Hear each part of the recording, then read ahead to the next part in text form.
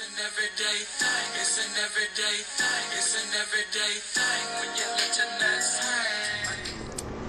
I gave my daughters 3 months to move. And oh baby, it was a big old hassle, let me tell you. Oh, I can't hold, she putting us out. Oh, respectfully, I need such and such and such and such. I'm trying to get a truck. And it was a war in my own home, let me tell you. But you know what? I am so proud of my daughters. I am so proud of them. And they don't even know it, because guess what? They don't even talk to me. They will come in the same house that I live in. They'll speak, but it's sort of kind of dry. And they'll go on about their business. No conversation. You can tell I'm an energy person, so I can tell when the energy is off. But it's okay. Because I'm still happy and I'm still going to love them because I'm going to love them. And I want what's best for them. I gave them 3 months to move. They moved in 2.5. Actually 2. After I had that meeting with my daughters, a month after that, my youngest daughter bought her a truck. 2 months after that, they got an apartment. Okay. Now, my daughter's 26 and 24. We'll be 24. It was time for you guys to leave the nest. It was time for you to actually see what you were capable of. And that's how God is sometimes, you know. What it do, everyday people, man? It's your boy PJ. Today we back with another lit video. We back in the confessional, and yes, we stay in lit, big dog, man. Shout out to my everyday people who rock with me every day. Shout out to my homeboy, Lucky Wheels and Deals. He keeps it lit. Make sure you check out his YouTube channel. Like, comment, and subscribe to this video. Let me know how you feel in the comment section below. Hit the links down below in the description. We got the HiveMindLabs.com. We got the custom_freaks where you can get you a custom tumbler. Okay, you see I got mine specialized for the Cowboys, preparing for the Super Bowl win. Okay, let's get into it, big dog, man. Now you see a mother with 2 grown adult children still living in the home that she gave an ultimatum that y'all need to live, that y'all need to move out. Now, when I first saw this, well, it's my first time actually watching it. I just saw the headline. Woman gives her daughter 2-3 months to move out. I was like, oh man. And this is where I have an issue with that. Because when I first saw the headline, I was like, you know what? In the black community, we be so fast to tell our kids, oh, you grown, you need to be out on your own. Once you turn 18, you grown, you gotta get your own place, you gotta do this. When in all actuality, 18 ain't enough.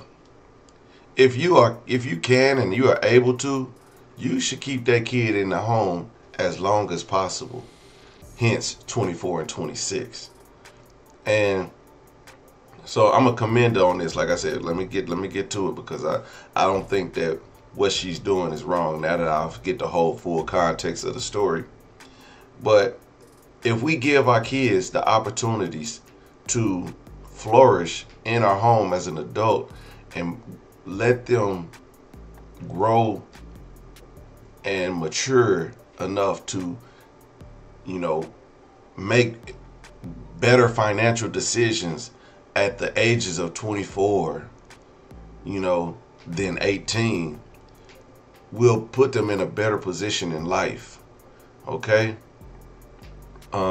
But then, now that I hear the story, sounds like her kids was being kind of disrespectful. Your mom wanted the best. What I was just talking about, putting her kids in the best financial decisions or financial space to make better life decisions, and they were disrespectful. Probably wasn't cleaning up, probably wasn't cooking, probably wasn't putting no food in the refrigerator. Probably have a couple kids. I'm not saying that they do, but maybe. And then to turn around and disrespect. See, I can tell you right now, mama probably need a man. So the kids got to go, because she don't need a man walking around there like Melvin with her grown daughters living in their home. Mama need to spread her wings too. Mama got to have a life too, Jody. Well, the mom did give him an ultimatum.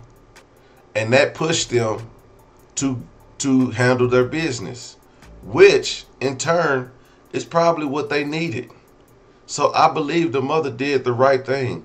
It might hurt. She still loves them.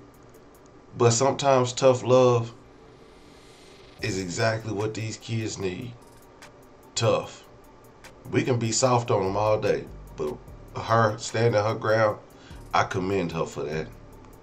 And for this segment, I tell her she did the right thing. And ain't nobody mad at her. You know, we love you. Ain't nothing you could do about it. I'm still in Tiffany and your slogan. Anyway, everyday people, let me know what y'all think in the comment section. Make sure you guys like, comment, and subscribe. I'm gonna holler at you later. Peace.